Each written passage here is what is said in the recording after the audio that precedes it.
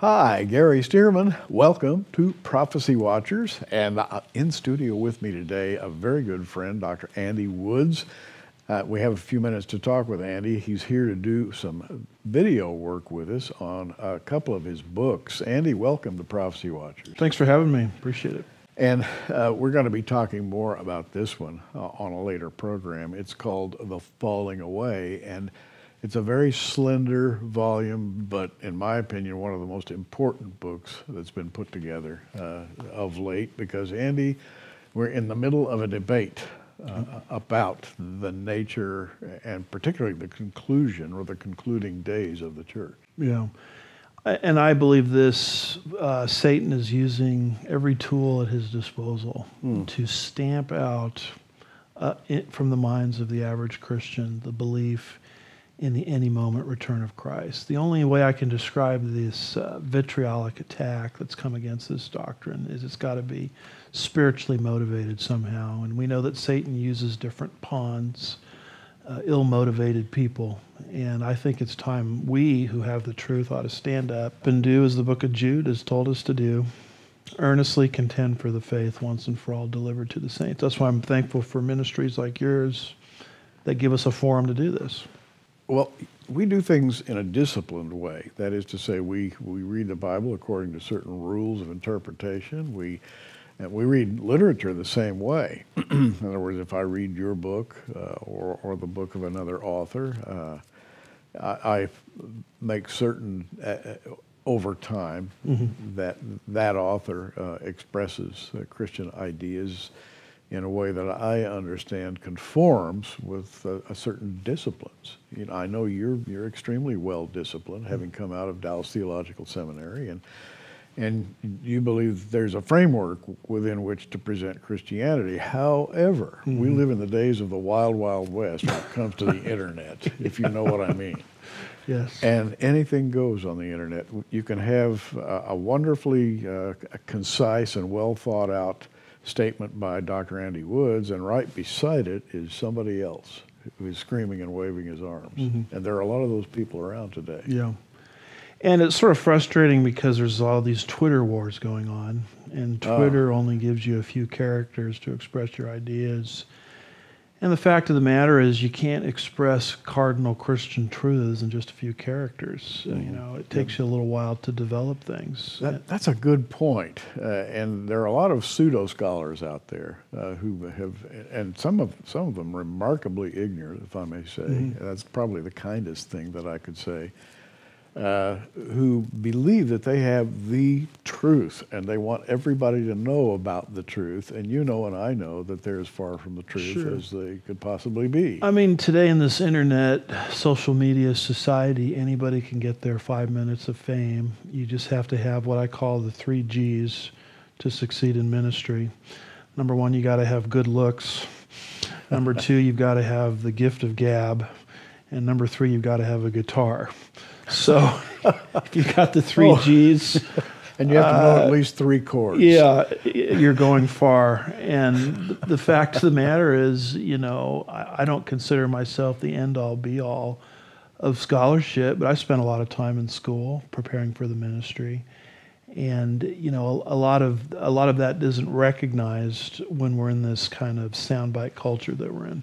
Well, and we're talking about reasoning here. And I should mention that you also have a degree in law. And it's fascinating. When I think of law, the first word that pops into my head is reasoning, as in legal reasoning. You can't just practice law in any old way that you want to. You have to follow a course of reason. Likewise, in Christianity, there is a method of reasoning within Christianity, and a lot of people like to jump over the traces. Yeah, a lot of people today win arguments by how loud they sound or screaming over somebody. But I think my legal education was providentially given to me by God, because it sort of taught me to express ideas in what you would call a logically coherent, consistent manner. And I don't think it's any great shock to discover that some of the greats in church history, whether it's Calvin, Luther, John Nelson Darby, if I remember right, C.I. Schofield, all had legal training or the practice of law Yes. somewhere in their background. And so, I look at it just as God's providence in my life. Of course, I'm not putting myself in the position of those people. I'm just saying it's a tool that God has given me that can be used to kind of get to the heart of issues and things like that. And the second thing, I think, is desire. What do you desire for the church, the body of Christ? That is to say, if you were standing in front of a group of Christians, what would you say to them to build them up in Christ? Big question. And it's not a question that people have to deal with if they're just popping up on the web, hither, thither, and yon. They can express their own ideas, but I think what we must do as Christians is try to elevate the dialogue and build up our fellow saints. Right, through the teaching of the whole counsel of God's Word. And sort of a life verse for me is Ephesians 4:11 and 12 and following, which says God has put spiritual gifts into the church, particularly the gift of pastor-teacher, for the purpose of equipping the saints so they can be prepared for their ministry. Now, how does the pastor-teacher equip the saints for the ministry of the laity that they're going to pursue? Because all of us are called to the ministry. We all have at least one spiritual gift. Well, 2 Timothy 3:16 and 17 answers that, where he says all Scripture is God-breathed and given for, correction, reproof, training in righteousness, so that the man of God might be thoroughly equipped, not for 98% of good works, but for every good work. So sort of my role, and I think your role, is to teach the Bible in a way that people can understand it, that reaches their mind and their heart. And as that's happening, they're applying it to their own lives, and they're being prepared for the ministry that God has for them, whether it be in the home, the family, the workplace, the local church, etc. So that's what's needed. And I think the other thing that I see on the internet is a lot of anger. I mean, and you've experienced a lot of. I'm not going to name names. You and I could name some names. We're not going to do that. But you've had a lot of anger thrust at you. Now, in my opinion, anger has no place in the presentation of the Word of God. God is love. And we lovingly present what we have been given to present in the spirit in which God gave it, and we strive to maintain that. Right here on Prophecy Watchers, and our guests talk to us in that spirit. I think we have a civilized conversation about sometimes extremely complex ideas, but we try to maintain the spirit of the living God. And I see a lot of anger today is what I'm working up to. Yeah, when you get to 2 Timothy, which is a pastoral letter, in chapter 2, I think it is, Paul says the servant of the Lord, must not be strident. In other words, he must not be the type of person that goes around throwing oratorical bombs, which are designed to incite people's emotions. Right. I mean, that's not Christianity. That's not the work of the Lord.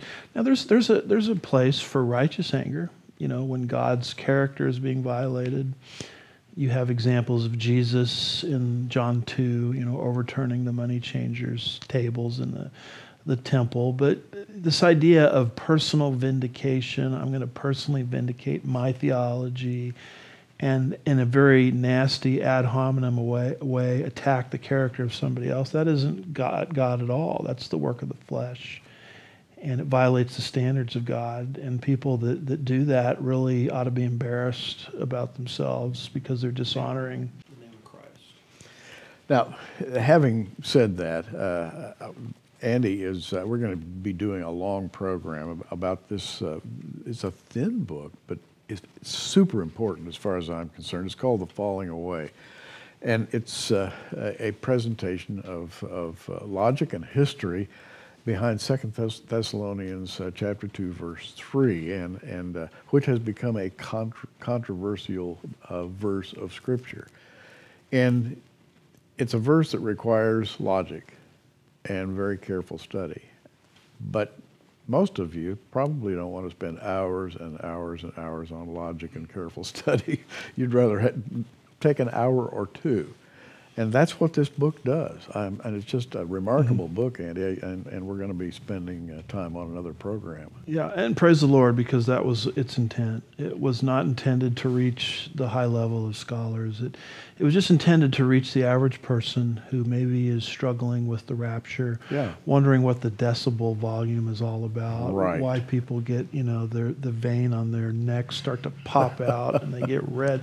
I mean, what's everybody upset about? Well, this book will explain it.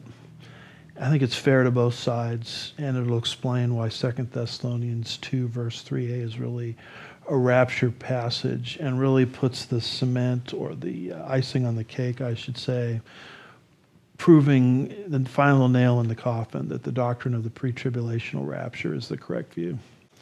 We love the idea of the pre-tribulational rapture of the church, and it seems to me so natural to think of it in that way. If God wasn't so deeply characterized by love, the rapture might be a hard thing to believe in. But in fact, God is love, and I love the epistle of 1 John, where John says twice, God is love, which is one of the most remarkable statements in the Bible. And having that basis, the loving acts of God then do not seem quite so unbelievable. I think the rapture to most people is kind of unbelievable, but there it is. It's in print. Yeah, it doesn't. The verses you quoted, they don't even say God is loving.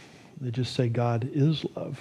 Yeah. And, would it be consistent with the character of God to beat the daylights out of his bride, who he's engaged to, before they get married? That makes no logical sense whatsoever. It doesn't even hold up to careful analysis of the Bible. So I like what you say, the love of God is sort of a rubric through which we can view a lot of things in the Bible, if not the whole Bible. Well, you're going to enjoy hearing our longer conversations on Andy's book, The Falling Away, and where we have time to develop the ideas more fully. Andy, it's great to see you, and may the Lord bless your work. You live, of course, in the Houston area. You pastor a church. And you might keep Andy in your prayers. I pray that the Lord will lead him, and lift him up, that his congregation will be blessed. Andy, come see us again. Absolutely. Thanks for having me again. Thank you. I'm Gary Stearman. Hey, you keep watching. We are. Thanks for joining us on Prophecy Watchers. You can find us on the web at prophecywatchers.com, where you can sign up for our free email newsletter, or follow us at facebook.com/prophecywatchers. In the meantime, keep watching, everybody, and we'll see you soon.